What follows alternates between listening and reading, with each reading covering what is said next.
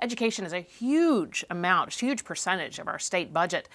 Is that the answer? Just increase the spending? How do you find that balance to increase the quality, the outcome of our education system? Well, one, parents want to be able to have more say, so they want to know what their kids are learning, what they're being taught.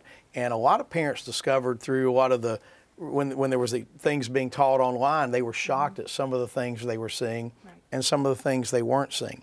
The other thing parents were very concerned about was, if you look at, for example, like a lot of your charter schools and your private schools, those students continue going to school when a lot of the traditional public schools were shut down.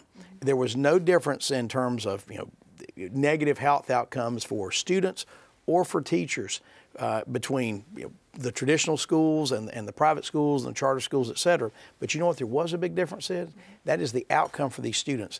These kids that were out of school all of this time, stuck at home learning, maybe they had broadband access, maybe they didn't, but they weren't in the classroom. Those children are behind. We put additional resources into summer school to try to get them caught up.